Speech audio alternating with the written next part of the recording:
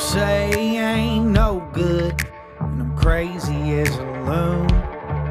Cause I shave my head in the morning, pick guitar in the afternoon. Just like old Chief and Charlie, I like to lay around in the shade. Well, I ain't got no money, but you better believe I got it made. Cause I ain't asking nobody for nothing if I can't get it on my own.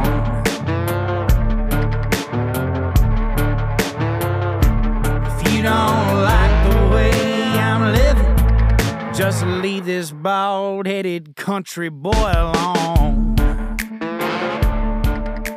What's up, folks? Thank y'all for tuning into the Josh Terry podcast. I'm not even going to take a long intro on this. I want to thank all the sponsors. I want to thank everybody listening. This is a part 3. I don't know how many part 3s I've done. I think there might be a couple in the first couple years, but usually I don't give many people 3 chances to entertain me. That's kind of like my love life. That's a dad joke because I'm single and lonely as hell. They don't come back to me. I keep trying to go back to them. That's also a joke. This episode's starting off real good.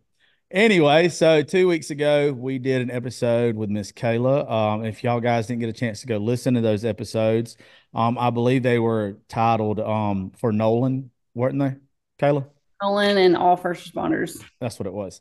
And we didn't get to finish up that episode. And I promised Kayla when I got back from Nashville that we would record. This was the first available day. We got a chance to finish that story. So if you haven't cried enough and you haven't messaged me or Kayla enough about that episode, which, by the way, everybody that did, big shout out to Daniel Riley. Daniel, he's a lieutenant, by the way. He made sure to correct me through text message. He is not a chief. He's a lieutenant. And he wanted me to make sure that I knew that, not being an asshole or nothing. He was just being playful. But he actually wanted to do this episode with us, but it was on such short notice. There was no way he could do it. But he wanted me to personally thank you. He said that he spent, and this is a tough dude. Like Daniel is a tough dude. He said that he spent 3 hours crying. And that episode meant so much to him and it touched him so much. And I know from the messages that I've received from other people and some of the messages that you've told me about and some of the interaction you've had since that. And we haven't even released like none of the clips and stuff. If anybody's wondering why we haven't released any clips, I wanted to wait until we got done with this episode and we're just going to bombard social media with it. So Kayla, I want to thank you for coming back and hanging out and us finishing this up. But I also just want to thank you being tough and strong and sharing the story because I can already tell that it's helping people. I appreciate you so much for doing this. And to your lieutenant friend, if you have any questions or want to talk or whatever, please do not hesitate to reach out to me. Even if you want to give him my cell phone number, that's totally fine too. I know this field it has its good and bad days. It has its ups and downs. And at the end of the day, like we're all on the same team. And the only goal is to make it home at night, whether it's from work or from our own personal stuff. And that has been my main goal with telling this story is not only to keep, Nolan's memory and honor his life and service, but to make sure people know that they're not alone. Because I've had a very lonely journey in the beginning of this. And it has led me to some of the coolest people, you included. Like we never were friends over this. So I have met some great people along the way. Obviously, they don't fill the void of him being gone, but I'm very grateful for just the contacts I've made and, telling his story and having people. I had a guy comment on one of my videos. It was right after Nolan died. And one of the hashtags I used was please stay.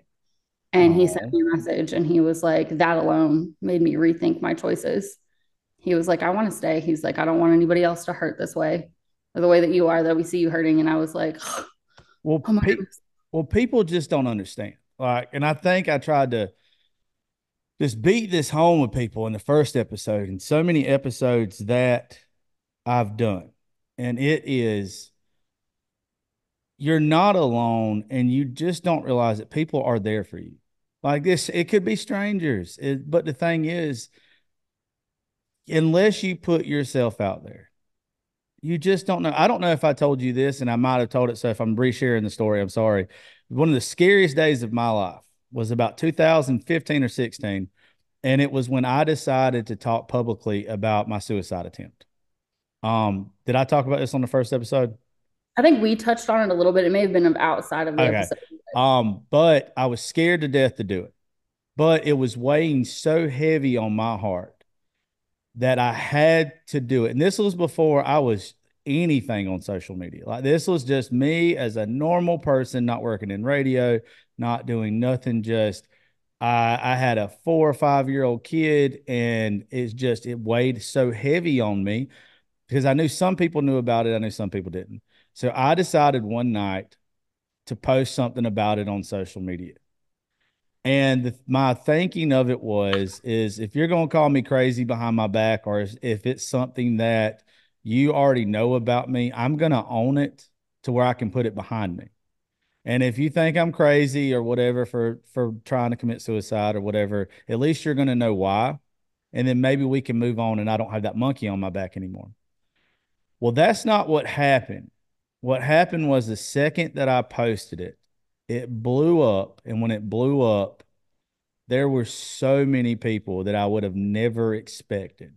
I'm talking about people that I would have never in a million years reach out to me and be like, dude, I was the happiest person in high school. I was dealing with the same shit you were. He's like, I almost did it. Or she was like, I almost did it. And I've been there. Thank you for sharing because you're sharing. I don't feel bad about myself. I don't feel alone now. And it literally is what catapulted me into my career now. That's why I try to tell people the worst moments in your life could be what make you. Me sharing the my suicide attempt is what led to me being who I am today because it's what I'm supposed to do. Anytime I do an episode on mental health awareness, anytime I post anything on mental health, anytime that I do a show with somebody like you, are you social media famous? No, I'm doing a show later with somebody that a movie's about on Netflix and a book's about or whatever. And that'll be a great episode, don't get me wrong.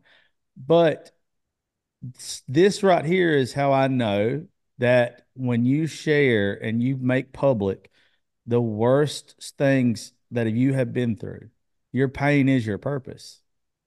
Like the reason why you're still here is because you're supposed to be. Your battle, whenever everybody wants to say it's cliche that God gives his toughest battles to his strongest soldiers, it's because you're supposed to learn from that shit. You're supposed to help other people. You are supposed to pay it forward. You're still standing because you're supposed to be still standing. And I when tell you, people all the time that like I've survived shit that it would have taken most people out. yeah, Like just with the Nolan thing alone, like I don't even know how. I mean, I do know a little bit now, but at the time, I'm like, I don't know how I'm going to make it through this. And just sharing his story, I've gotten both sides of that. I've had people tell me that his story helped them. yeah, I started going to meetings with like one tribe. I just started this week, which for any first responder, veteran, whatever, highly recommend them. I had a great experience, but one of them happens to be family that are directly affected by suicide. And I did my first meeting with them last night. And this one lady, because I was a new person there, so they had me share like, why I was there, whatever. Her story is almost identical to mine. yeah. And I was like, holy shit, like my heart breaks for her, but it also at the same time was comforting to know that the things that I've been feeling and the roller coaster I've been on isn't like I'm not crazy. I'm not losing my mind. I'm not, No. it's like, okay, this is a normal reaction. This is something that, you know, I'm not losing my marbles trying to get through this. And she's like, I think she said 5.5 years since her husband's death. And I'm just like, okay, so I'm not like this is normal. It's a really messed up normal and it's a really shitty club to be in. But just meeting these people that it's like I hate that they know the pain, but it's comforting to know that they understand. Yeah, and that's how you have to look at it though. And once again, I say a lot of cliche shit. I like everything simplified. People give me shit about this all the time, but I like simple. Keep it simple, stupid. Mhm. When something's simple, everybody can get it, right? you have to be glass half full because it's already happened. You can't, there's no changing it. There's no going back. There's no altering the past. There's what can you do from knowing what you know now? What can it That's how do? all these women were last night. It Yeah. was just, it was, and I told them this. I said, I hate that y'all know this pain. I said, but I love how everybody now has kind of the mentality that I have, which Nolan's mom brought this up. She was like, I love it that you're just like, fuck it. I'm like, well, what am I gonna do? Change what already happened? I can't. So fuck it. Let's just roll with it. And most people that are in similar situations, they're just like, it is what it is. I can't fix it. I can just take that next step forward. Yeah. Yeah. There's nothing else you can do.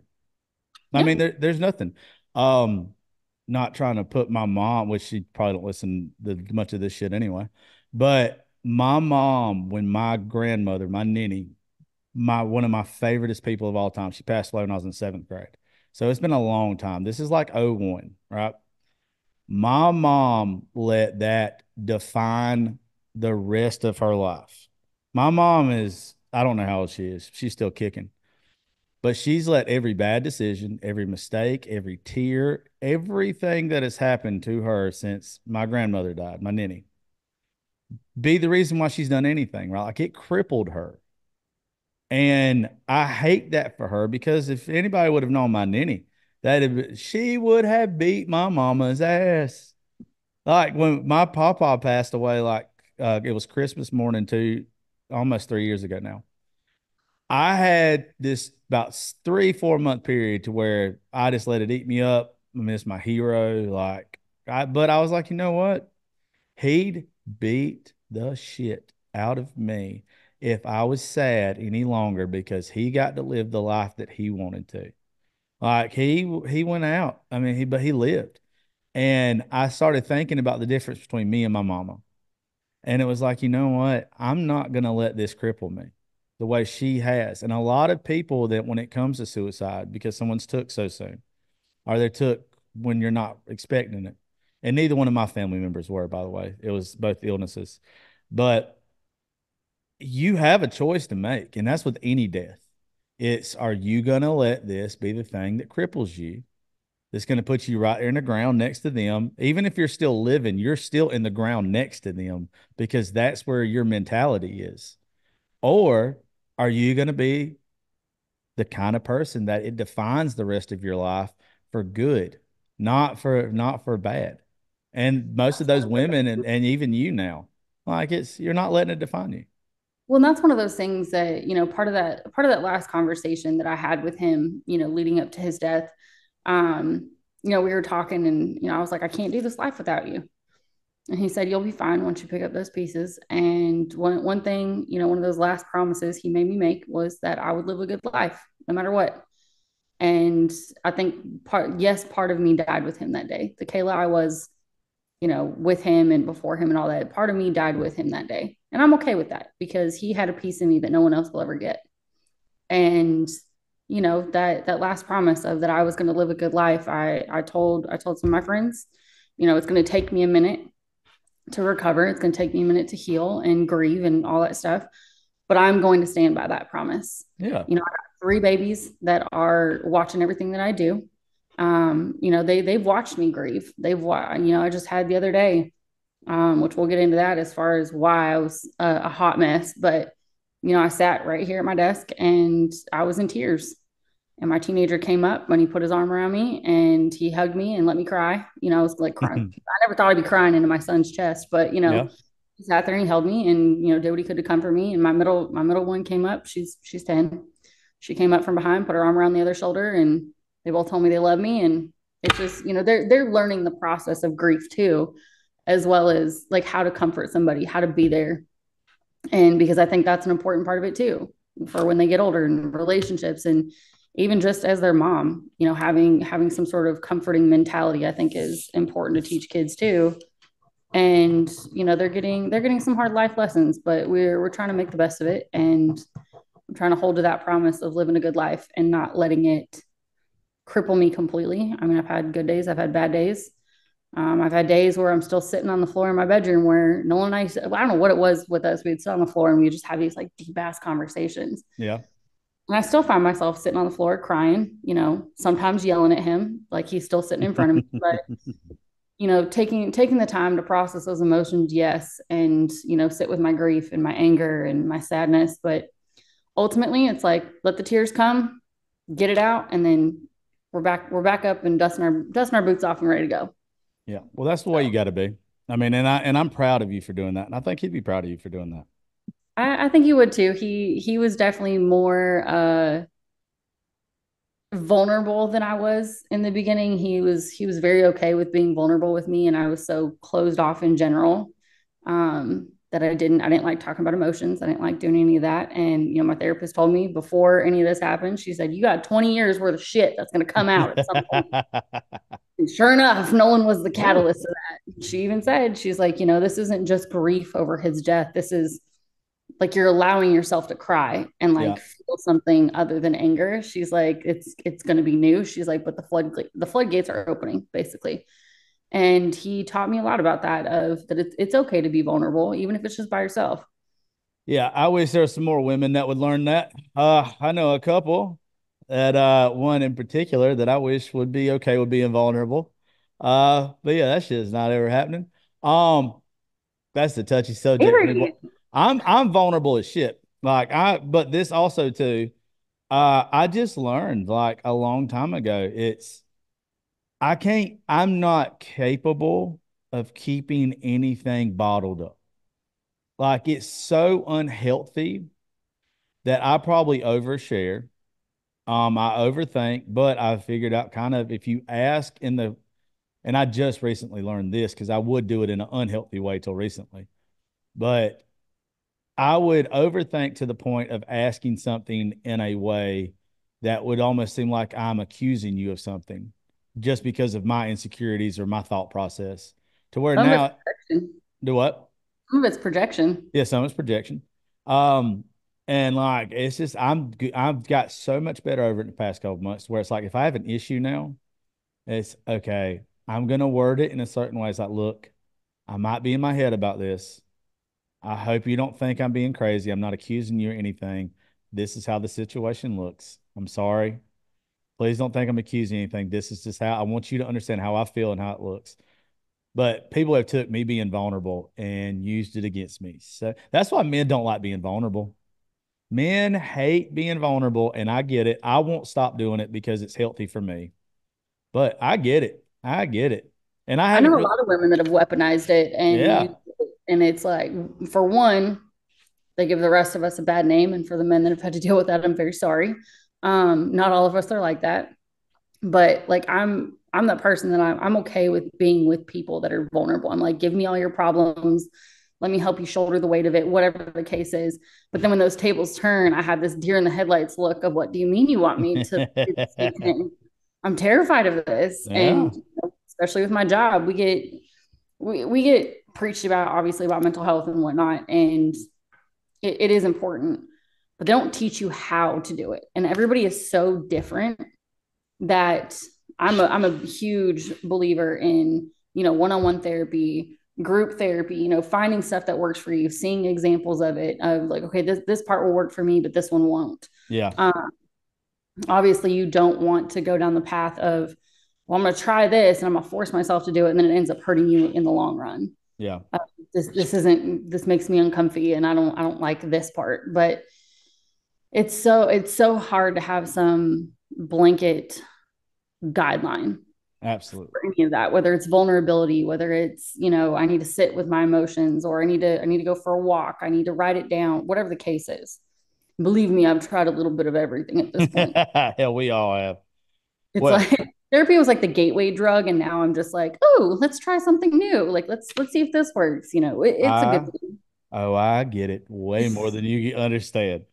Well, cool. Well, let's jump back into. Did you do you get know where we left off? Because I'm pretty sure you've already got it written down. I do not have it in front of me. It's on my desk. I did write it down. So the last part we ended on was talking about the first call, or one of the first calls that I ran, when I first went back to work, and it was that little girl that was Oh yeah. Nolan. Um, it was emotional. Obviously, I had mixed feelings about it. I was obviously devastated with my own heartbreak, but I was so grateful that I got to be the one to be there. Yeah. Just for the simple fact, like as a mom, as a provider, as somebody who just dealt with this kind of heartbreak, it was a nice reminder of why I do the job that I do. Yeah. And, I had somebody when I was in paramedic school, the one thing they said to me that has stuck with me for my entire career. And he said, just because you have the knowledge and the skill set to save everyone doesn't mean you're meant to. Ooh, I like that. And I was like, I didn't understand it until I truly started working in this field and seeing it firsthand. I think that's kind of helped me cope a lot with losing patients. Mm-hmm. I fortunately have had a really lucky track record, and the running joke is, we're just there to entertain the Grim Reaper until he makes up his mind. And it's the truest thing ever, because I could have somebody in front of me that, all their vital signs, everything that's going on is like, this person's going to die. Like there's nothing I can do about it. And, it was the same kind of thing when Nolan died, watching him take that last breath and looking back on it. I had such a hard time with the fact that, I'm a paramedic. It's my job to keep people alive. And I finally took a step back and looked at like the science side of it. He could have done that with me standing next to him, and he would not have survived. Yeah. I could have been, you could have had a trauma doctor standing next to him when he did it, ready to work. And the chances of him surviving are pretty much none. Just based on, where the shot was fired at. And it's part of life. It's part of, the nature of what goes on with not only mental health, but our job and physiologically. And there's so many moving parts that it took looking at each one individually to understand. But that little girl just was a hard reminder, like a good, harsh reminder of why I do this, why most of us do this. And it was heartbreaking, but if I ever see that little girl again, you better believe I'm gonna hug her like she's my own baby. That is precious to me. You're not meant to save everybody. The more you figure out who you are, the more that you actually get in tune with yourself and the stuff you've been through, the more you probably start gravitating towards the people you're supposed to save. Like, I know in your field that's kind of different, right? But like I keep telling you, just because you're EMT, that don't mean that's your job. Like you have a earthly job. We all have an earthly job. I'm a podcaster. I host events. I pretend to write music. That's my earthly shit. But that's not necessarily my job. That might be what I get paid for, and you might get paid to be an EMT. But I think that there's those moments like with that little girl and the other things that the other people that you've talked to. That's probably more of your job, if that makes sense. Like, I know I'm being vague about that, Like your but soul's job. yeah, that's your soul's job. That's probably a good way to put it. Like, that's what you're supposed to be doing. Like, and that's where you get fulfillment. A paycheck to me isn't like, trust me, we all got to have money. I mean, it's shit. But that's not fulfillment to me. Like, there's moments to where something happens in my life to where it makes being broke okay. It makes the struggle okay. It makes whatever okay. It makes the bad days okay. And I'm like, okay. Because we're not put here to work a 9 to 5. We were not put here to have the nicest cars. We were not put here to keep up with the Joneses. We were not put here to compete with our neighbors. We were not. We were put here to worship, to live, to laugh, and to love. That's what we were do. And to take care, to be our brother's keeper. That's what we were put here for. And you have a job to where you get to do all that. But I'm sure there are some days and there are some people around that you're actually doing more of your job than what you're actually doing other days. Oh, 100%. And if you ask anybody why they became, first responder in general, it's not for the paycheck. I can tell you that much. Paycheck's pretty ghetto sometimes. Yeah. For the way that we work and how hard most of us work, believe me, it ain't for the paycheck. But it's like we love our job. We love what we do. It keeps us going back to work. it's one of those things that, that fulfillment comes from. I even tell people I've got, some burnt out medic friends. They're not really burnt out, but, they're tired like most of us. And they talk about running like, the local crackheads down the road. I personally don't mind it. And they have become some of my favorite people because some of them have the craziest stories. Now, some of it could be made up. I don't know. But either way, 10 points for creativity.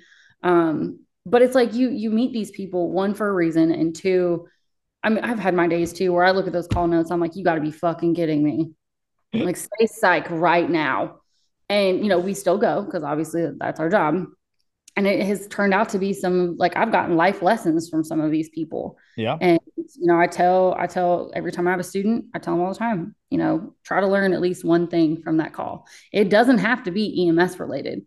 I don't even care if it's a life lesson, or just the don't do drugs, like something, take something from it. And, that's been my biggest saving grace as far as this whole journey, as far as I've been in healthcare since 2006. For the love of God, I've seen a lot. But it's what you take from it and what you can give back in the process. That's cool. Now, let's keep moving forward with this story because if I just keep giving like my thoughts and everything on shit, we're gonna get bogged down. If we get bogged down some more, who gives a shit? I'll have somebody message me and be like, "How long was that episode?" But fuck it, if it's good, it's good. But anyway, yeah, I'm just glad you have that mindset though. You're special. I, But yeah, but let's keep moving forward.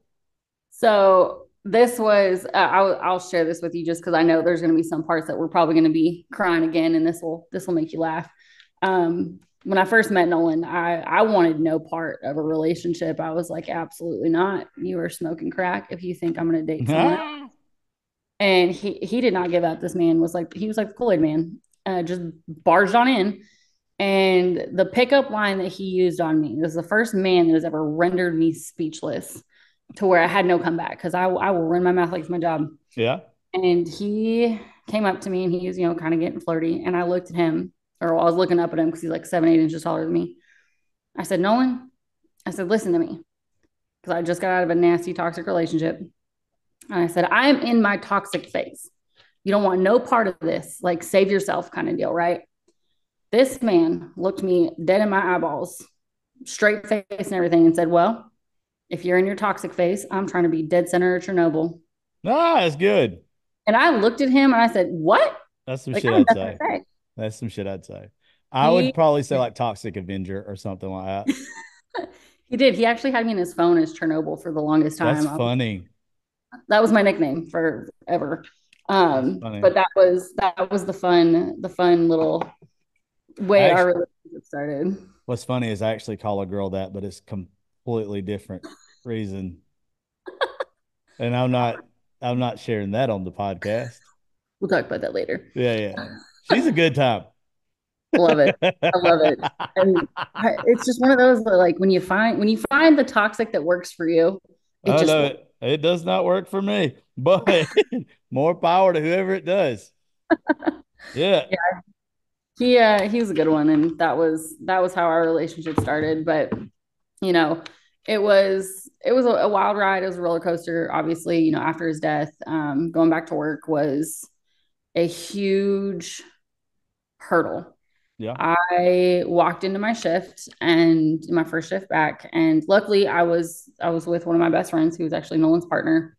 He got to handhold me through that. But when I walked in, it was, I had supervisors that I was on good terms with. I was cool with. We talked, we had a work friendship. And I walked in and it was like the Red Sea parted. It just, people wouldn't look at me. They wouldn't talk to me. Obviously, rumors had flown, which I don't really give two shits about rumors, which I knew they were going to happen. People were like, oh, that's, Kayla was a side chick and she broke up Nolan's marriage and this, that, and the other. Nolan was already separated. Like he had moved out. Like I helped him move out because we were friends. But a lot of it was, it's Kayla's fault. No one looked at the other half of it, which everyone knew what was going on, good old work rumors. But I was made out to be like, it was like I had a scarlet letter on me. Yeah. And I did nothing. One, I don't touch married men. Like that's not my thing. Yep. And, they made it out like, I was just like, I had the plague. And I was walking by supervisors that wouldn't even say good morning. Ugh. Like, what the fuck is this? Like, okay. And then I thought about it. I said, okay, well, this is a weird situation. Maybe they just don't know what to say. It rocked all of us, like losing him. So, I brushed it off and I was like, okay, whatever. Well, it just kept happening. And finally, it was like my first or second week back. And I walked by a supervisor that, I worked numerous shifts with him as my direct supervisor. And we had a good relationship. And I walked by and he's like, hey, how's it going? And I was like, hey, and I was on my way out because he was a night supervisor. So I was leaving and he was coming in and he stopped. Like he just a deer in the headlights and he turned back and he goes, no, no, no. He's like, how are you really doing? And I stopped and I looked. I think this was the same day that I ran that little girl. And he's like, how are you really doing? And I just looked at him and I was like, I'm sitting in the same seat that I watched him die in. How the fuck do you think I'm doing? And I just looked at him and I just started crying. And everyone knows Kayla is not a big crier, especially in public. And he just looked at me. We both had this shocked expression on our face, just looking at each other. And he's like, please, if you need anything, he's like, please don't hesitate to call me. He was the first and only supervisor that stopped me at work to even ask how I was doing, even on a like surface level. Damn. For probably a month. Why was that? I have no idea.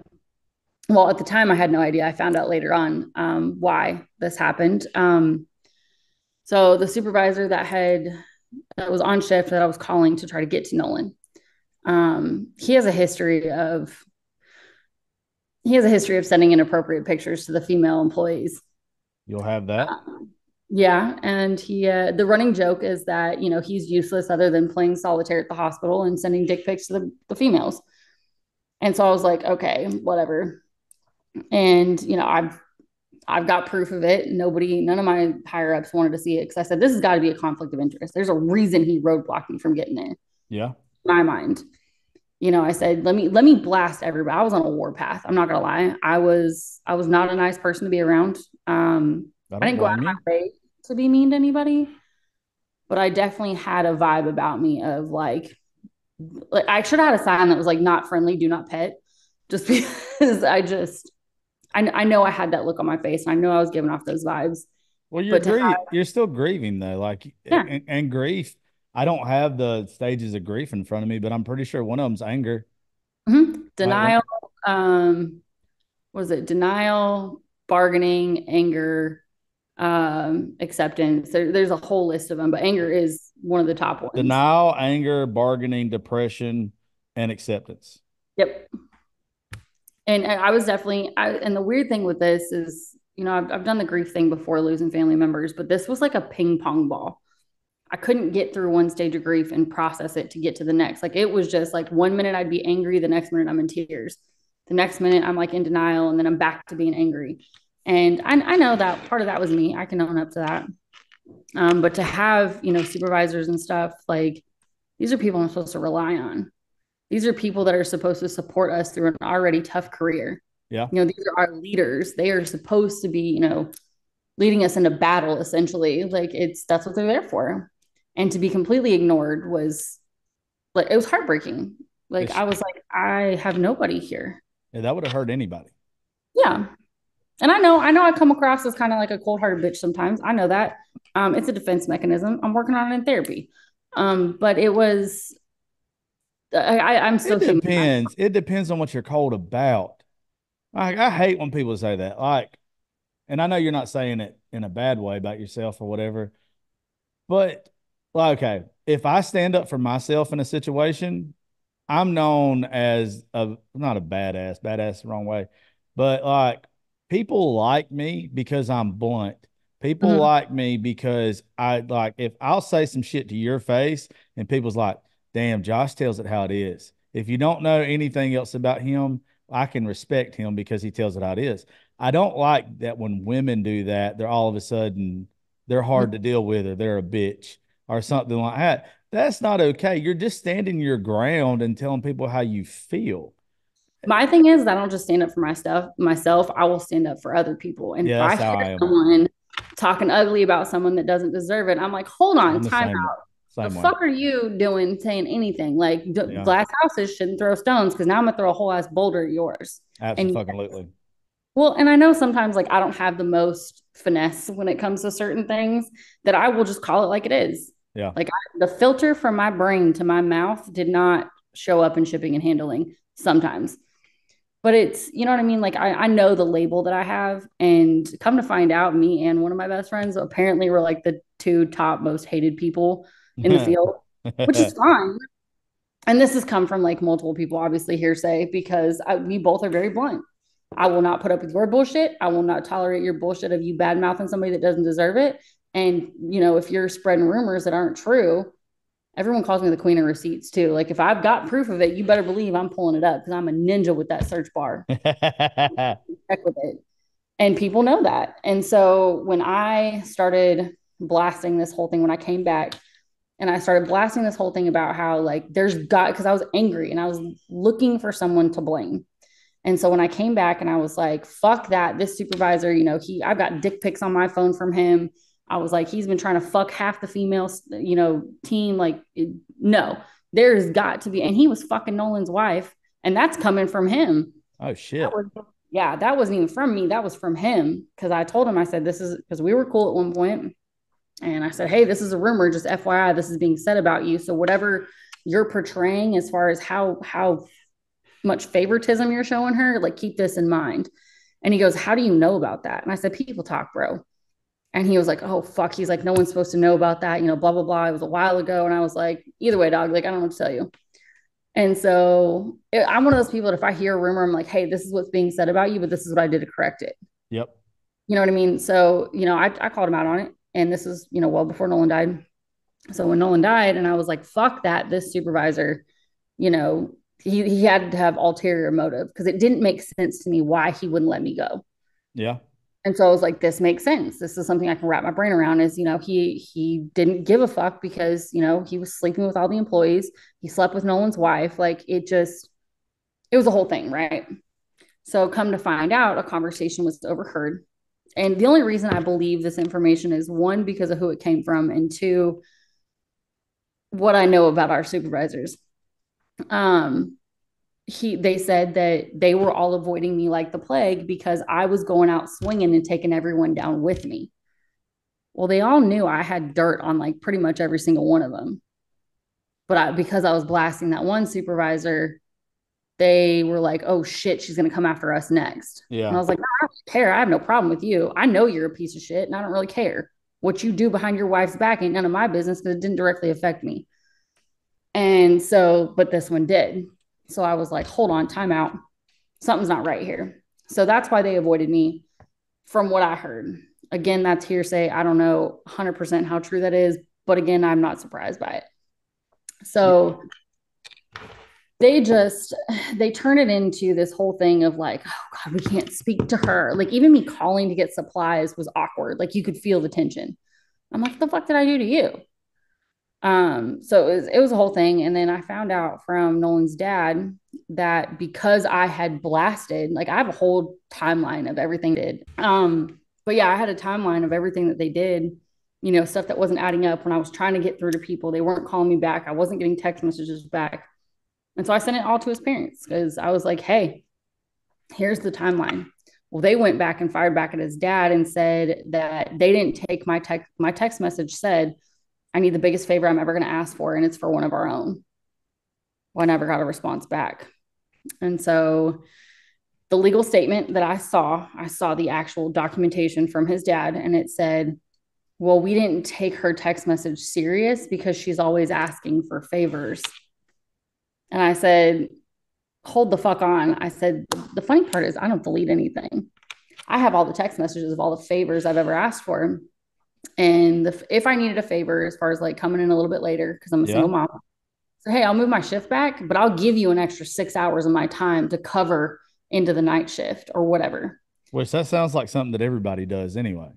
Yeah, everyone does it. Yeah.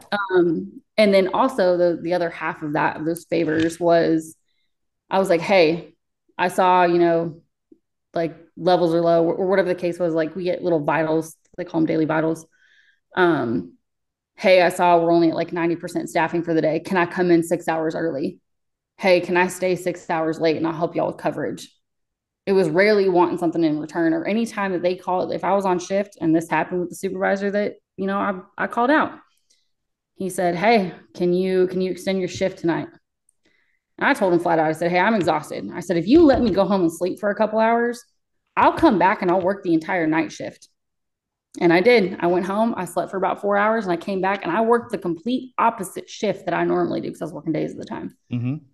And I did. I would do stuff like that for them all the time. And it was, they always left out the side of it that, they asked me for favors all the time, but it was always a give and take. It Yeah. wasn't just a take kind of deal. So that was the official statement that they put out from our legal department, because Nolan's dad told our CEO at the funeral that he was going to sue the shit out of him, standing next to Nolan's grave, which, as far as I know, nothing came of that. They got in front of it and they were like, here's our legal statement. So I got, told that, mental health is so important and, you have to take care of yourself. I got told by a supervisor that I called him and I said, hey, I ran a call that hit a little too close to home. So I just need a little extra time at the hospital. And I at the time I was on some like anti-anxiety meds. Mm-hmm. And I called a friend of mine. I said, hey, can you run to my house and grab these? Like this isn't sitting well.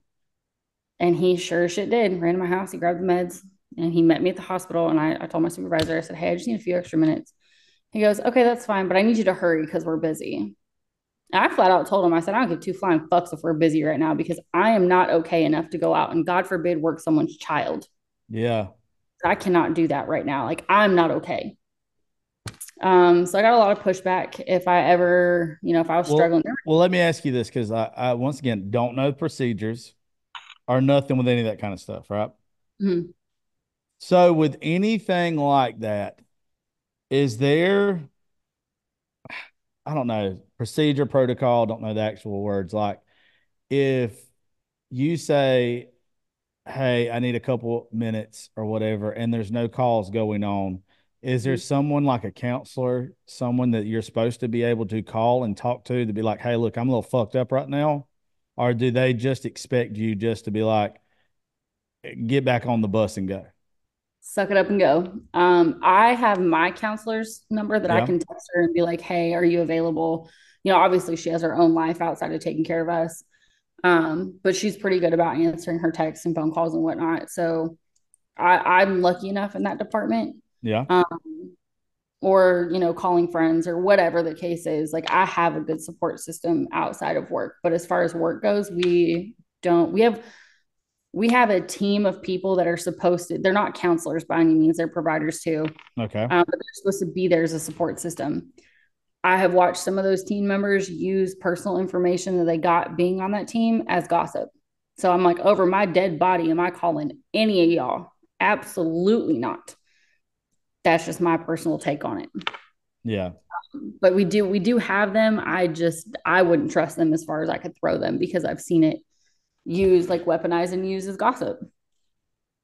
Yeah. I don't know how to feel about that. And like, I'm not throwing you under the bus when I say this, or anybody in that field, because I'm not in that field, right? Like, it's just, I feel like you should get time, but also if you're at work, if they only have so many people at that time that are working, I could see from their point of view too, that where they're like, hey, take your time when you're not working. Mm-hmm. Like you know what you signed up for, which still It is it's true though. dickish. It's dickish now. Don't get me wrong, because like if you're fucked up, you're fucked up, and like you're not going to do your job well. And at least you showed up to do your job, and you're being vocal about not being okay. And then they should, there's a difference between a boss and a leader, in my Mm-hmm. opinion. And it's like if you go to your boss and your boss is a desk jockey, and I don't know if your boss is a desk jockey or whatever, but if he's a desk jockey and you go to your boss and be like, hey, I'm a little fucked up right now. This is why I'm fucked up. And they know that you're fucked up. It should be like, okay, well, take you a breather, talk to a counselor for a little bit, whatever. And Or I'll even go, if they came to talk or to or us. yeah, or like they send somebody to talk to you right then, and then let your boss jump on the bus and take your, a little bit of your shift. Like that's a leader. That's not a boss. Like if you're short staffed or even call somebody in for you. We're Like, always staffed. yeah, like that's what I'm saying. But being short staffed too, it causes a lot of problems. And I'm sure y'all are severely short staffed like everybody else. I can see both sides of it. I I can see their I side. can. I can see it from that, it's still an emergency system. It's still a 911 system. We are here to Yeah. take care of people. Yeah. But at the same time, if I've got them saying, if that were me, and mind you, I've held, manager level jobs, in healthcare. If I had somebody calling me saying they had a problem, my ass is showing up like, hey, what do we need to do to fix this? And I feel like it should be the same. Like if I had a supervisor show up to check on me and been like, hey, what do you need? Or even if I'm like, hey, if I'm running to the next call, because they can jump our calls, so they can show up, and jump our calls. So if they had said, if they watched because they can see all of our calls, what we're running to. And sure enough, after that, I got a critical call. I think I worked a cardiac arrest after that. I just remember running lights and sirens to a critical Yeah. call right after this phone call. Not once did I have a supervisor show up on that call with me. Damn. And that's the stuff that like really hurt my heart in the process of like, y'all really don't give a shit of you have this ability and you have the capabilities to support us and to help us and all of these things. And you're choosing not to. And this particular day I said, okay, well, I'm going to do my best. I said, my friend's bringing my meds so that way I can function. Because at the point in time, I didn't carry my medication with me. Can I take it and still drive? Yes. But I was like trying to be strong, which is partially my fault. Yeah. I was trying to do that whole, like, I'm a strong, independent woman bullshit. And That's and funny. I did not got this. So, stuff like that was just. But also to give yourself a little bit of grace, you were trying. I mean, the thing is, you have to pick up the pieces and you have to go forward. But we're all going to have those days. I posted a video last night about this. You're gonna have those days. Like you could be fine 6 days out of a week if you're trying to move forward. But on that seventh day or whatever day of the week it is, if you're struggling, you have to allow yourself to struggle. You're not healed. Like just because you're moving forward doesn't mean you're better. You just means that you refuse to stay in that one place. You don't want to stay there. Like you don't want to stay in that hurt. You don't want to stay in that misery. You Don't want be to, stagnant. yeah, you don't want to be stagnant. You want to move. Like you want to move on. But there's going to be times you get jerked back. Mm-hmm. It happens to all of us. I got jerked back yesterday and don't know why. I can't sit here and tell a single person why. I got in my head and my feels and in a horrible mood yesterday about some stupid shit and don't know why. I've been so good lately. And yesterday I just got in the worst mood. Like for no It's like a fucking yo-yo. reason. Do what? It's like a yo-yo. Yeah, I cannot tell. Like I was texting somebody last night and it was like, I'm in a foul ass mood today. I don't know really know what it's about. I'm in my head. I don't know what's wrong with me. I know I'll be okay. Like I'm not worried about it, but right now I'm having a pity party. And Right I now, don't okay. Yeah, right now I don't feel okay. I know I'm gonna be okay, but it's like, where the fuck did this come from? And I think though the difference between a lot of people and even you acknowledging that you wasn't okay in that moment, or me even just saying that right there, it's okay to not be okay. And it's okay to be vocal about it because the sooner you're vocal about it, the sooner you get over it. Well, and And sometimes even having someone else be like, hey, I'm not feeling the best. This is kind of, especially with like my situation. I do have full blown PTSD flashbacks. yeah, I was having full blown like panic attacks at work to where like I could almost feel it coming on. And if I had a patient in the back, and this only happened once or twice, this is how I knew I went back to work too soon. Happened once or twice, and I could hold it off until like, and luckily I had a solid partner that was like, I got this. And he's also one of my close friends. It would be one of those, I got this, yeah, take a breather, I'll pass off the patient, which we don't normally pass off patients, one-on-one. It's we tag team it, take two people in there. And he did. He took one for the team. He's like, take a breath before this, spirals kind of deal. And, there was a time that we were in a psych patient and it was just like, We had a medic that passed away. It was a month to the day after Nolan's death. He died in a car accident. He was young. It was devastating. I didn't know him that well, but if you know anything about first responders, and it's very common, obviously, police, fire, and EMS, they do a last call on the radio. And it's where you hear their name being called. And we don't normally get called out by our names, but they name the last day and time, last call they ran. Yeah, I do not like hearing these. They're hard. They're Even if you're hard. not in the field, they're hard to listen Yeah, to. they And are so, hard. well, for this other medic's funeral, Aaron and I were sitting on a site call, like waiting out for PD to go find out what's going on with this little girl. This is Yeah. another one. And we hear his last call come over the radio. And mind you, this was Nolan's partner, and who's, we were all really close.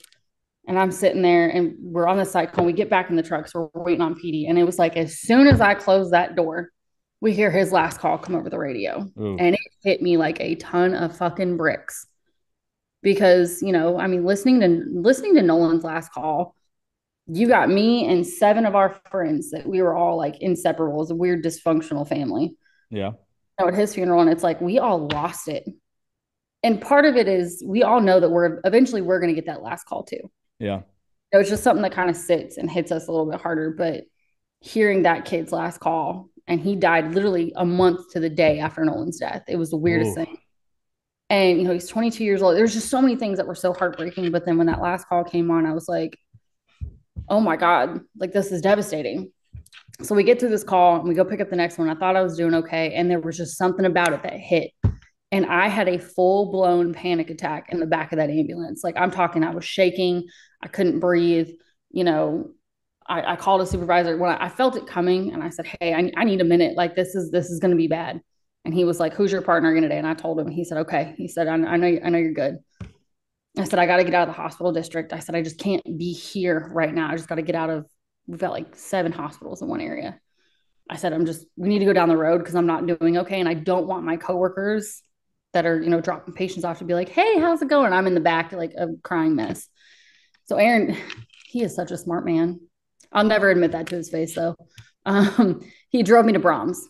Yeah. Literally took me to go get ice cream. And he stood there and he said, do you want to be by yourself? I said, I don't know. And he stood there in the wheel well and let me just cry the shit out. And I was hyperventilating. I was like, I just don't understand, and this is like a month after his funeral. And I'm just like, I just don't understand. Like, did I do something to deserve this? And, like, what the fuck happened? Because I was still in that mindset of I don't understand. So, having some grace when stuff like that happens, like when that particular supervisor, he did show me some grace and compassion. He said, call me if you need anything. I said, okay. I said, I just need to get this. I was like, it's going to be bad. And he didn't ask any more questions. He didn't push. And he said, okay. And he called me. It's about 10 minutes that I was like starting to come down. And he calls me and he said, do you need more time? I said, give me about 5 more minutes and I think I'll be okay. I said, I'm just, and he could hear it on the phone. So I'm just catching my breath. And he said, okay. He said, do I need to come get you? Do you need to go home? He's like, you tell me what you need and I'll make it happen. So stuff like that meant a lot, but that was very few and far between. And, when fast forward to, I went in to go talk to one of my executives and I said, hey, I need to talk to you about like intermittent FMLA. Because there was a couple of days that I couldn't even get myself out of bed. Like it took everything I had just to like go brush my teeth. And I sat down, I said, hey, I need to talk to you about this because I need to do something. Because I called off work. I think it was 2 or 3 times. I got a write-up for that. I was like, kind of taking mental health days. Yeah. Don't get me wrong. We have attendance points. Like it is, we can use them for anything. But I'm like, this is like direct work related thing. Like, why am I not getting some sort of grace of like, and those days I did call my therapist. It was one of those of just like, hey, I don't need to be on an ambulance because at this point I'm so not okay that I'm afraid I'm going to kill somebody. Yeah. You know what I mean? Like I know my limits. I will push them. But it was, I was getting these disciplinary actions basically when I was trying my best to take care of myself so that I could take care of other people. Technically my PTSD diagnosis is a direct work injury, essentially. Um, I don't know how that works. I don't really care because I'm not gonna like not work. Mm-hmm. But it's I went in and talked to her about intermittent FMLA. Like, hey, on these days that I'm having bad days, can I get protected by FMLA and use those hours? Um, and she, she's like, well, I guess, I can talk to you, I can send you the information on it. And I said, okay, perfect. Well, then it turned into a whole lecture about how my entire friend group is toxic and how I need to be more mindful of how people perceive me.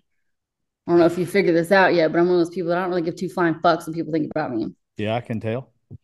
People talk about me, they, rumors. I learn something new about myself every time I go to work. Hey, you ain't the only one, bro. It's one of those, I'm like, my life really isn't this exciting, but I'm glad y'all think so. Like, I go to work and I go home. It's really not that. I'm out here sleeping with half the company apparently. And I was like, well, clearly he was terrible because I don't remember being there. Ah, Like, it's just stuff like that. And so my thing was to say what you want about me. But the second my friends started getting dragged into it, I was like, absolutely the fuck not. yeah, I was like, call me toxic all you want. She's like, you need to be more mindful of how people perceive you. And instead of helping me with just the thing that I asked for, it turned into a lecture of basically how my entire friend group are shitty people. yeah, I was like, this isn't okay. So I was like, I'll never speak to you again. Absolutely not. So I got a lot of stuff like that. And then I got told, oh, your mental health is so important. Bitch, where? Like where did you guys prioritize anything to do with my mental health? Because last time I checked, you were just making it worse. yeah, Like you're dragging my name through the mud. You're saying, supervisors saying they're avoiding me because I'm taking everyone out with me. And I'm like, the fuck? Are you kidding me? So in the midst of all this, we get an after action review, which is not uncommon. Basically, the city came in and first I got an email that says it was mandatory, and this is 3 months after his death. It says it was mandatory. I said, what the fuck is this? I said, did any of y'all stop and think how 3 months later, like I've been doing all this healing, I've been doing all my counseling stuff, paying for it on my own, like doing everything I can to be okay. And you're going to hit me with a mandatory review. Did you even stop and think how that's going to affect me? yeah, And then because I fired back in that email, I was like, no. I said, this is bullshit. They changed their tune. They're like, oh, well, it's not mandatory now. And I said, okay, I'll go. I'll be open-minded. I said, can one of my friends go with me? Because they interviewed all of us separately. I said, can one of my friends go with me? And they said, no, we have to interview you separately. I said, that right there it sounds fishy. We were all involved or like we knew him and you're getting every perspective. Like that sounds fishy. And so then I said, okay, can Nolan's fire mentor? Cause he stepped in and he checks on me regularly. He's been nothing but helpful. I said, can he come with me? He's a firefighter. He's not associated with our city or service area at all. He's a couple cities over. I said, can he go with me? Just so I'm not doing this by myself. I'm walking into a room full of strangers to go tell the story of the most heartbreaking day of my life by myself. And they said, no, we're not going to allow that. I said, okay. And so one of my friends who, we've known each other for years, he is a first responder chaplain. I said, deny this one because he's a whole ass chaplain. He specializes in first responders and is a retired police officer. So, he knows that the gory details are going to be rough to listen to, but he's offering to go as support. And they said, no, you have to do this by yourself. I said, okay, well, that also sounds fishy, but fuck it. I'm just going to go in and tell the truth. That's all I got going for me. If I lose my job because of it, whatever. That was my fears. Like I was getting set up to lose my job for telling the truth. yeah. I'm like, this sounds so out of whack. And so Why do you think that is though? Because his dad threatened to sue. I And I was the only one that had screenshots, timelines, phone records. Like I had everything that could have assisted their loss. You were pretty much a loose end. Pretty much, yeah. Yeah. So, and they are known for any time it's kind of like a unwritten, like unofficial thing, but everyone knows anytime a female has come out and tried to report anybody higher up for sexual harassment or has made a big deal out of it, they lose their job. Yeah. And I tell them all the time, I'm a damn good paramedic, but I'm a shitty employee because I do not give these supervisors respect unless they earn it. Like if you're going to be an asshole to me, I'm gonna do it right back. Like, I'm human. I'm not going to sit here and kiss the ground you walk on just because you wear a different colored shirt than I do. Yeah. It's human respect, and they don't like that. And especially the fact that I'm a woman and do it, it doesn't sit right with some of them.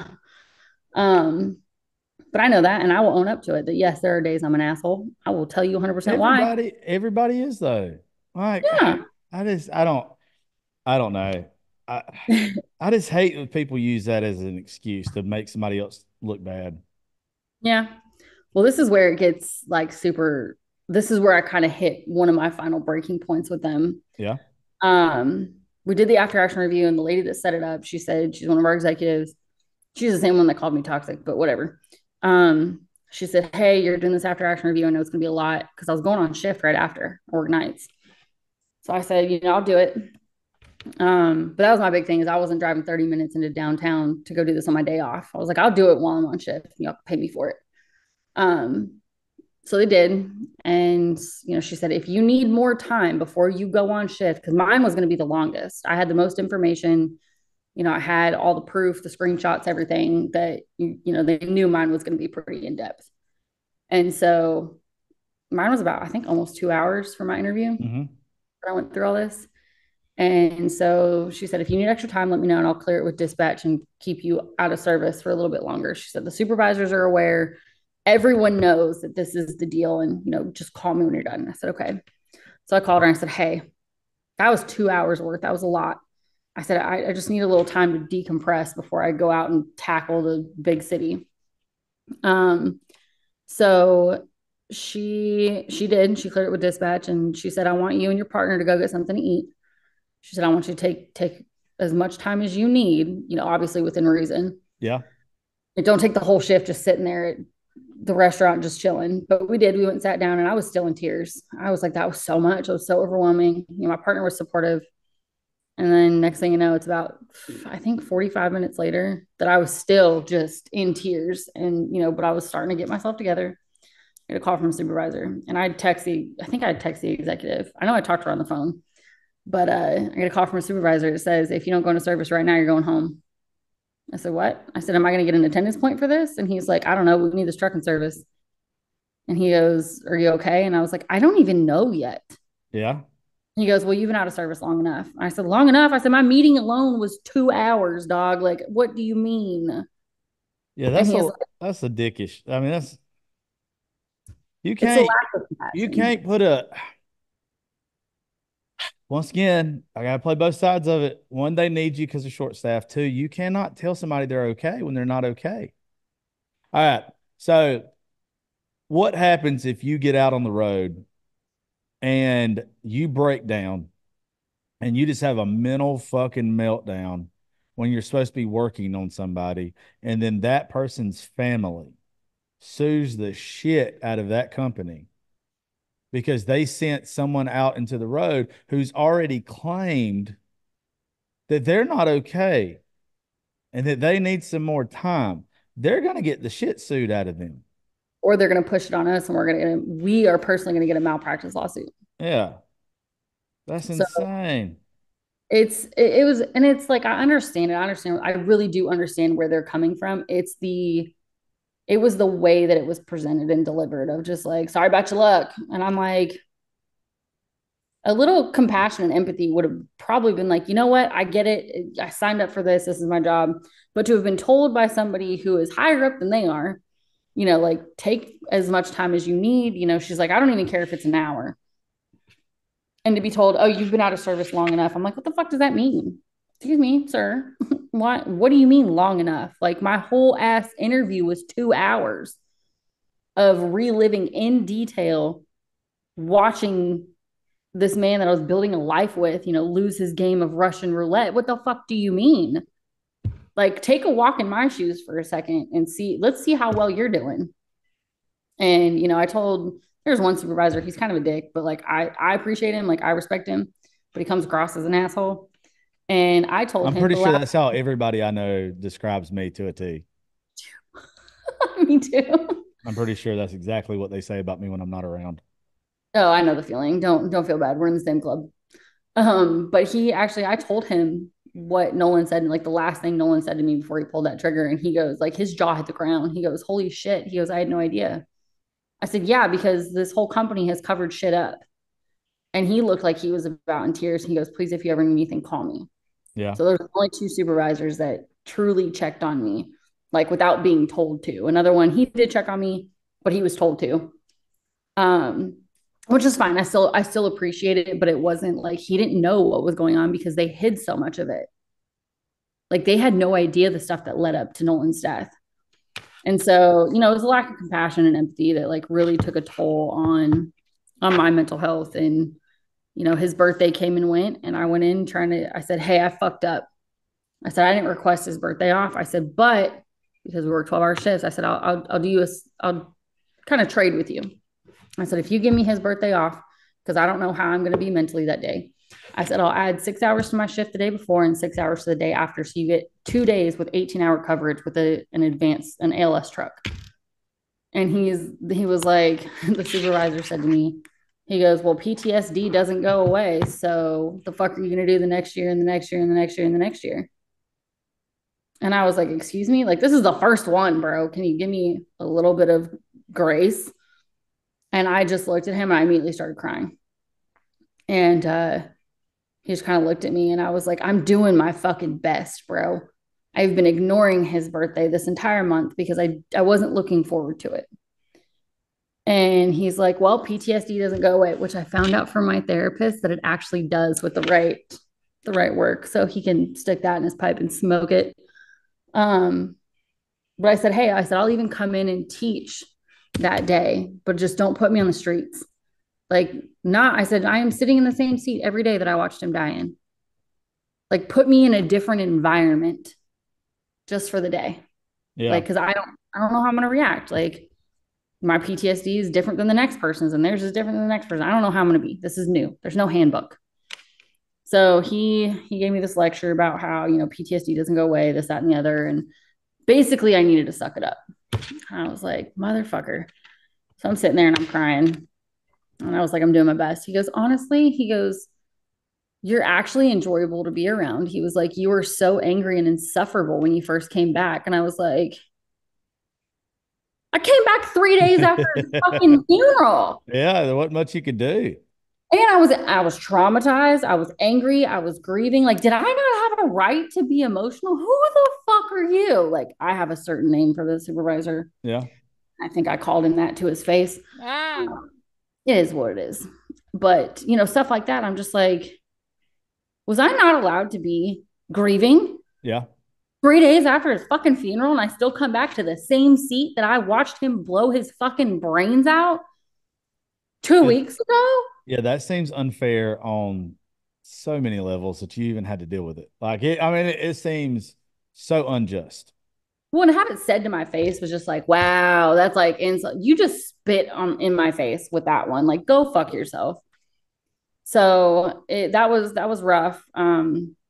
About 6 months after, this is about a month ago, they finally offered to start paying for counseling. And I can't remember what brought it up. I think it had to do with Nolan's mom fighting for me, like behind my back, trying to stand up for me and like going to bat for me. She's like, why the fuck isn't she being taken care of?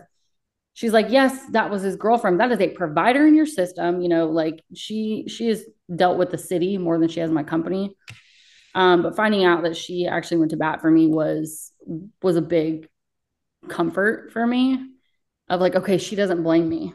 Like my company was blaming me. So to have her in my corner, was a big turning point in my healing process. And having her stand up for me and tell me that, she's like, you're part of our family now because the first time I met his mom was at his funeral. Yeah. His casket's behind me. And that's the first time I met this woman. And she has been nothing but kind to me and sweet and all the things. So they finally offered to start paying for some therapy. And I got a call from the executive because I actually got a text from my counselor. And she said, hey, so-and-so is asking me if like you're still a patient, like you're still a client of mine. She goes, what do you want me to tell her? And I said, you can tell her you still see me, but nothing else. And she's like, obviously your information is protected.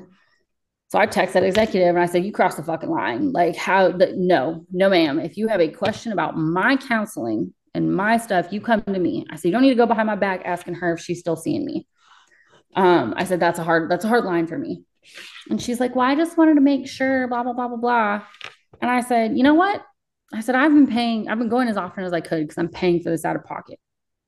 And she's like, well, I didn't know that. I said, yes, you did. Because I told you the night he died that I had used up all my, you know, stuff.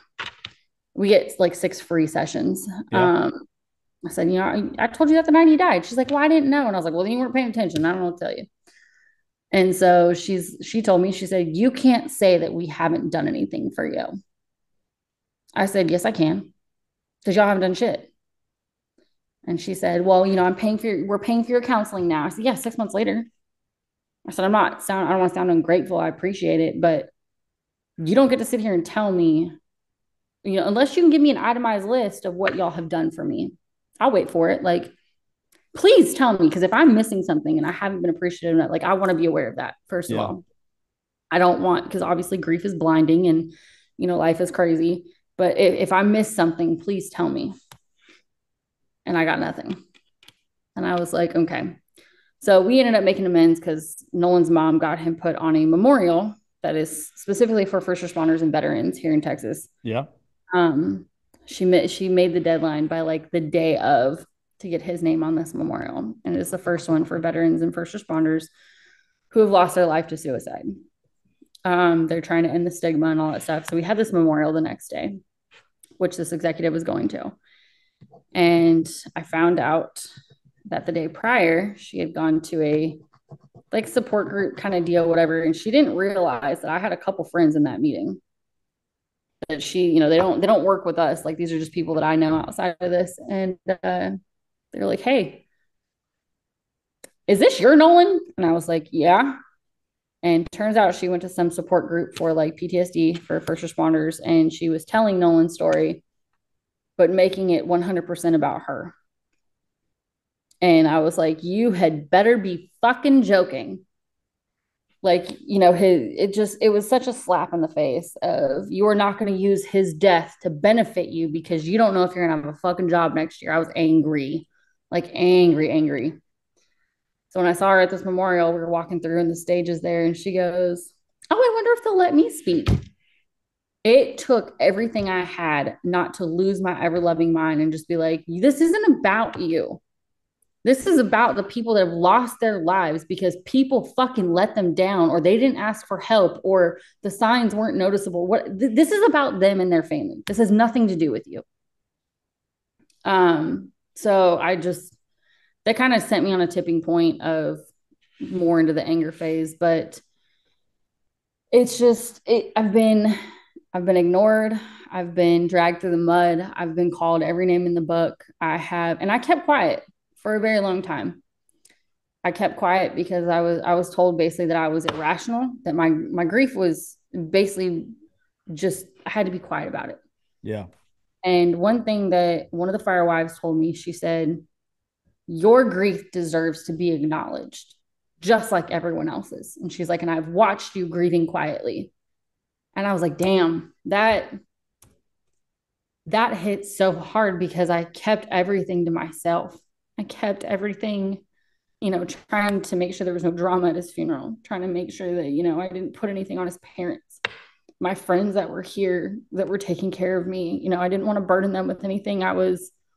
For the first couple months, I was hiding my drinking. You know, I'd go in my closet and I'd cry by myself. Like, I didn't want anybody to see that. And the one thing I've learned is that I can't do this by myself, for one. You can't. I can't. It's too much. It's too much. And that it is okay to stand up for myself. Absolutely it is. I sat there and I let this company drag me through the mud. I let them push the blame on me. And I had that survivor's guilt of, did I miss something? You know, I already was going through everything of like, did I miss the signs? You know, what could I have done better? Did I not call the right person? You could have saw every single sign and it still wouldn't help. I hope you know that. Like, I do now. Yeah, it's like I told you on the first show. I don't care what anybody says. It's not that the person wants to die. They're just tired of living. Like, there's nothing you could have done. And There's I know no, that now. yeah, And I know, you know, after picking apart that last conversation, I know part of him thought that he was protecting me and everyone else from him because he thought he was such a disappointment. And, you know, it's like that's heartbreaking. And he was exhausted. Like I could see the mental and like the physical toll that exhaustion was taking on him. yeah, And he was sick. Like that's really what it comes down to is this PTSD shit is like a cancer patient. You can't see it no. there. No, it's like I know I told you earlier today, and I'm not comparing my stuff to his whatsoever. But like yesterday, when my shit came around, it was literally exhausted with life. That and like when you get to that point, luckily I know, and if anybody's listening to me right now, I want you to please understand what I'm about to say. I have dealt with this long enough that I know that I'm just tired right now, but my batteries are gonna recharge. There's a lot of people that when they get to where they're that exhausted with life, they don't understand that their batteries are going to recharge. They think that that low is going to be that low forever. That It is. it's not going to be. You're going to have those bad days. And it's cliche. It's a bad day. It's not a bad life. I, Well, and al- I always love the saying that, you've made it through every day you've said it was the worst day of your life. And you're still here. hmm. You're going to make it through every bad day of your life. Well, and some of those bad days have helped, at least me personally, have helped me appreciate the good stuff. Oh, yeah. So much good around. And even the stuff with like that I dealt with going back to work and how, you know, I took it personal of just like, oh my God, my grief is too much. Okay, I'm the problem. I'm the asshole. I'm insufferable, whatever, which I know there were days that I was. Um, but ultimately how they treated me was on them. Yeah, It I think that they should have showed you a lot more grace. I think that they should have realized that what you were going through at the time was such a struggle and such a mind fuck. was traumatic. Yeah, it's something that everybody does, and they just don't understand they're doing it until they take a step back. Everybody wants to sit there and they want to say that what they have been through and their trauma is worse than your trauma. Mhm. But the truth is trauma is trauma. Your brain and my brain are going to literally think if I sit here and I say that the worst thing that's ever happened to me was me losing my ex and her getting married one day to somebody else. That might be the most traumatic and hurtful thing in my life. Yours is Nolan. No one in either one of the and like to us, I can't tell you that yours is more traumatic to me than me being more traumatic than you. Like they're both in our brains are going to register the same amount of trauma. Now, telling the other person that you're supposed to say, oh, they're equal will never make sense to another human being on the planet. But they're literally the same amount of trauma if there was a scale in our brains. We as humans don't like admitting that. No one likes to sit there and say that. But everybody's been through some shit. Everybody's been through something to where you're fucked up because of that shit. And you're supposed to have an understanding of that to where when I look at you and I know that you've been through some stuff, instead of me sitting here saying, well, you haven't been through what I've been through, so suck it up, I'm supposed to say, I don't know what you've been through. I don't know how you're dealing with it, but I know how I've dealt with the stuff that I've gone through, and I haven't dealt with it good, and it's weighing on me. So I'm supposed to show you grace. I Mm. wanted somebody to show me grace when I was struggling. So I need to show you grace. But a lot of people don't do that. A lot of people just want to project. A lot of people want to think that theirs is worse or that their experiences are worse than yours. And that's not okay. And I think that that's what they were probably doing to you. They probably were just like, God, I wish this bitch hush and just get back to work. Like we've been doing this for 20 years. Like we've been doing this forever, 30, whatever it is. Like we've seen way worse shit. Suck Well, it up, do your the job. one thing with that though, with the time, like the 20, 30 years marker that just reminded me, the way that I just accepted the way that they were treating me and just brush it off as that's a them problem, not a me problem, is Yeah. when I talked to the supervisor that actually worked Nolan. Because had he not been there, I would have been the one that had to, work him and terminate resuscitation and pronounce his death, right? Yeah. That's up in itself. But I talked to the supervisor. I think I was back for like 3-4 weeks. But I told him, I said, hey, I never got to thank you. I know you did everything you could. And I know it was so chaotic that I didn't get to talk to you afterwards. And I do appreciate you. And he looked, mind you, he's been doing this like 38 years or some shit like that, like longer than I've been alive. And he looked at me and he started tearing up. He said, I'm so sorry. There wasn't more I could do. And I said, no, I know you did everything that you could. Like from a medical standpoint, I know you did everything once you got up there. That's cool. And he looked at me. He said, I'll be honest with you, Kayla, I've been doing this 38 years. He said, I've never taken a call home. He said, I've learned to compartmentalize. He said, I've never had something stick with me. He goes, this is the first one in 38 years that I don't know what to do with. He said, I don't know how to process it. I don't know how to get past it. I don't know how to work around it. And I looked at him and I was like, I'm so sorry. No one has really stopped. I don't know how many people have stopped and asked him how he's doing. And I'm guilty of that too, because I was so focused on my own grief. But the fact that somebody who's been doing this 38 years and has never really struggled this hard with one call. And don't get me wrong, we've had other providers that have, died by suicide and whatnot. And it's like this one hit him like a freight train. I said, okay, this isn't, one, it's not just about me, first and foremost. Two, that goes to show that I'm not crazy in how I feel. Like I'm not overreacting in how I feel. I may be projecting it differently than he does, but I'm not out of line for how I feel. Yeah. And it was a perception thing of like, this man's been doing it 40 fucking years. And he was like, this is the first one that I don't know what to do with. I don't know which way is up with this one. And I was like, holy shit. Like, obviously I haven't been doing it nearly as long as he has, but it's, those 20, 30 years, those, even the people that have been only doing it like 15, 10, 15 years, they were looking at me like I was crazy. Yeah. And I'm like, I would not wish this on anyone. I just wish there was a way to make people understand that like you said, processing trauma different. Trauma's trauma. Yeah. You could have been sitting next to me, been Nolan's best friend, watching the same thing that I did, and you're going to process it differently than I do. Yep. Everyone's going to, you can have the exact same fucking trauma, and you're going to process it differently than the person standing next to you. People like in 9/11 that survived, Twin Towers, they process it differently. The first responders all process it differently, but it's the same trauma. Yeah. Look at Pete Davidson. I don't know if you know who that is or not, the comedian. His dad was a firefighter. I think he's a firefighter. He's either a firefighter or he worked in the towers. I can't remember. But it fucked him up so bad that he started making jokes about it and became a comedian because of it.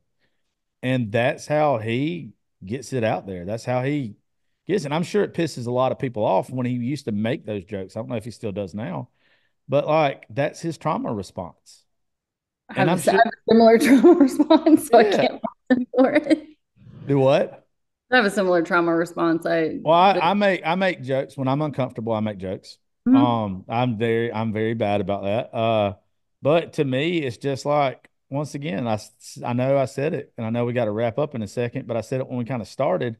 But it's already happened to you.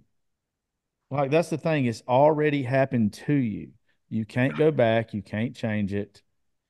It's not that you have to make light of the situation by any means, but you have to move on. And how you move on is up to you. For me, making light out of a situation helps me because it takes like some of the anger out of me. It takes some of the hurt out of me. And plus, I usually know, like, if I'm making light out of a situation, I know that the person who's not here anymore, they probably would have wanted me to. They probably would be laughing his ass off. Yeah. Like they would have wanted me to. I don't care if somebody else thinks that shit or not. Like, just because you and him didn't have that relationship or you and her didn't have that relationship, me and them did. And they would have wanted me busting their balls in the afterlife. They would have wanted me talking shit. Mm-hmm. They wouldn't want me sitting here sad. Oh, I still talk shit like he's standing right next to me. Like I Yeah. came home and I swear my house is haunted now, but I came home and I have a picture of me and him right there. Yeah. And nobody had been home and the picture was moved. And I walked in and I was like, that's not where that was when I left this morning. And I straight up yelled at him. I said, if you're gonna move shit, at least dust the shelf while you're at it. Like be That's productive. good. That's good. You know, it's you just gotta it's okay to take that stuff with you Yeah. as long as you're still moving. Absolutely. Because like this grief is something that will never go away. It's the PTSD, you know, I may be able to work through that, hopefully, but it's part of the whole journey of Abs- as long as I keep putting one foot in front of the other, and it's a process I've had to learn. I've had to learn that it's okay to stand up for myself. Yep. It's okay to protect myself. Which in that process, I am getting ready to start a new chapter, and I haven't told them yet, but I'm leaving that company. I'm going to Surprise, Shawty. surprise. Yeah, I'm trying to get all my like stuff, my CEs and stuff downloaded before they lock me out, and I lose all this work that I've done, you know, to be able to renew my license. But it's I'm getting ready to type up my resignation letter. You know this episode's like coming out today or tomorrow. I know none of Okay. them know. None of my coworkers know unless they're like my close people. Yeah. But even if they see it, I don't really care because I'm about to send it in today anyways. Oh, okay. Fuck yeah. But it's I get to go. You know, the department that I'm at now, the application was supposed to be Nolan's. Yeah. I started there part time, fell in love with it, and they offered me a full time spot. That's cool.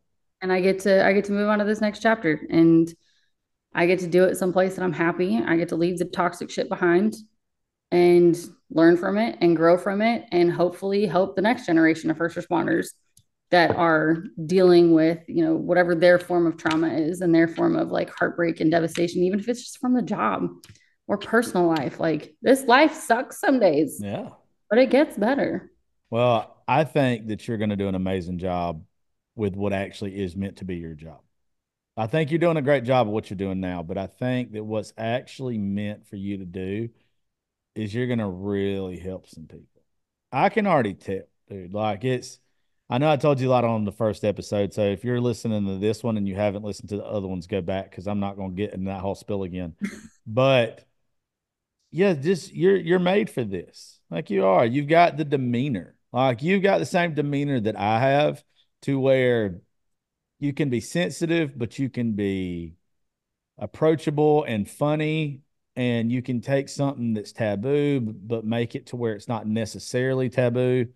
That is a skill that not many people have.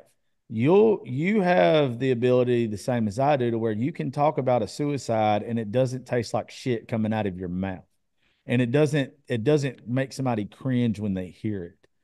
And that's how I know, just listening to you, like you were meant to help people in this way.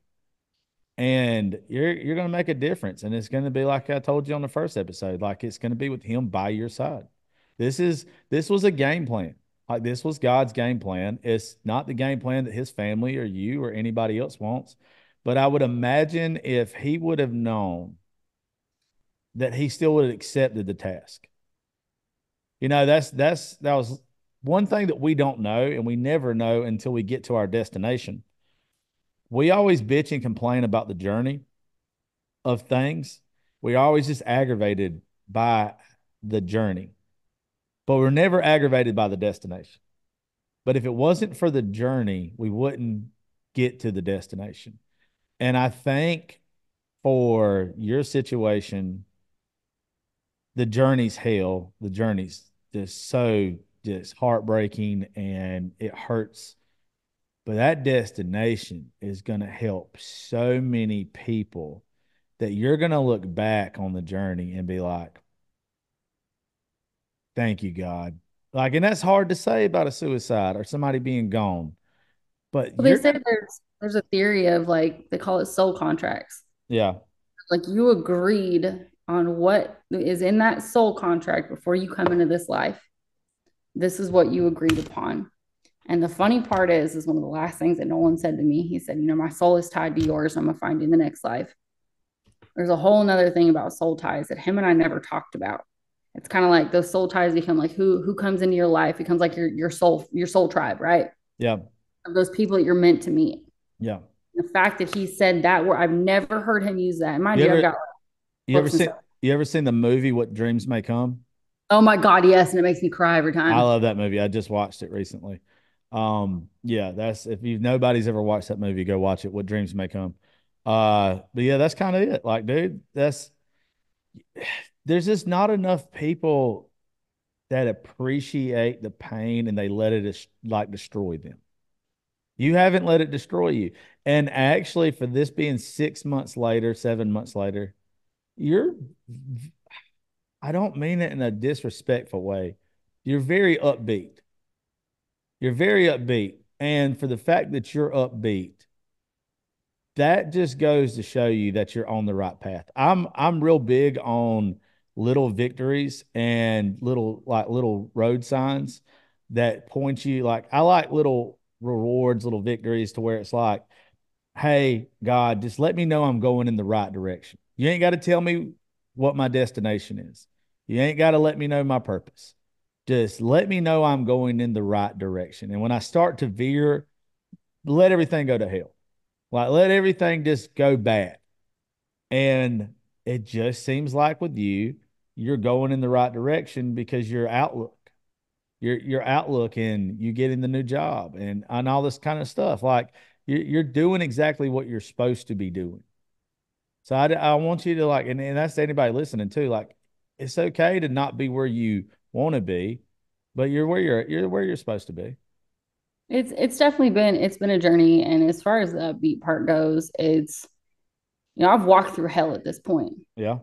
I've walked through hell and I came out the other side. It's like I said, I've survived some things that would have knocked most people on their ass.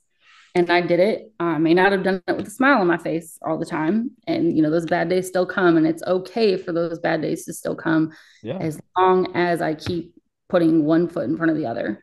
And I hope you do. I hope you do. Well, tell everybody real quick before we get off here where they can find you on social media, on TikTok or whatever. And if they want to reach out, how they can get in touch with you on social media. And then we'll get out of here. And I want to thank you. These were 3 great episodes. You're great at this. And what I will probably do, and I extend this to some of our guests, not all of them, if you come across anybody on social media that has a great story that'll help people, make sure you get them in touch with me. But I'm willing to have you and people that reach out to you back on the show to share their stories, and all of us do like group shows and everything like that to help people. um like I said, these stories on our own, well, we're not supposed to keep these stories locked up. Like, these are not supposed to be, you don't go through this shit to harbor it. You go through the stuff you've gone through to put it out into the world so it helps others. You're still here and you're still kicking because you're supposed to be. And I just love that you took probably the worst experience in your life and you're doing something about it to help others. That shows that you've got something special to you. And I'm proud to I'm proud to know you. You'll make me cry again. Well, that's my job. I did make you cry last time, so I guess we're Oh, you even. did. You did. You did. You did. You got I me a would couple times. absolutely love to talk to anybody who needs to, your lieutenant friend, anybody who needs, even if they just want somebody who understands or maybe sees it from a different perspective, like feel free to give them my contact information. And that goes for anybody else who stumbles across this. I am on TikTok. It's Madhouse89. I use that more than Instagram. So you can send me a message, whatever the case is. But if you just, even if you just need somebody to listen at Yeah. this point, there have been days that I just needed somebody to listen. And, I was lucky enough to have that. And I know not everyone has the support system that I do. And I'm more than happy to pay it forward. And hopefully we can get a little bit of that stigma away from, suicide and mental health in general and Absolutely. PTSD and first responders, especially. It's life's not meant to be lived alone. And sometimes Absolutely. you need extra help. Absolutely. Well, thank you so much. I appreciate you doing this. And yeah, I just look forward to getting to know you better and doing some more episodes and seeing where you go and how you help people with this. Well, I'll be in Georgia and we're gonna go get a drink too. Oh, dude, I'm down. You know I'm down. Uh Well, anyway, well, folks, go follow her. If you need help, please reach out to not just us, but also there's a lot of people out there you can reach out to. But know you're not alone. Know it's okay to ask for help. I've asked for help. Everybody's asked for help. It's nothing to be ashamed of. I sat here and told y'all when we first started this that like yesterday was a bad day for me. The difference between me and some folks is I know that it's going to be over. It's going to be over. I can't remember the actual Bible verse, but it's pretty much is if you sit there and you think about it too long, and the devil comes for the night, if you will let him stay, he'll stay. But if you will ignore him, he'll be gone in the morning. And that's what you got to do sometimes. And when you start ignoring that devil and start ignoring your demons, it's funny how they're gone in the morning and that sun comes out and you got a whole different outlook on life. You just got to get over those demons and that darkness at night sometimes. It's a whole new day every day. So that's what I want you guys to focus on. I love each and every one of y'all. Thank y'all for listening to the Josh Terry podcast. I will catch y'all next time.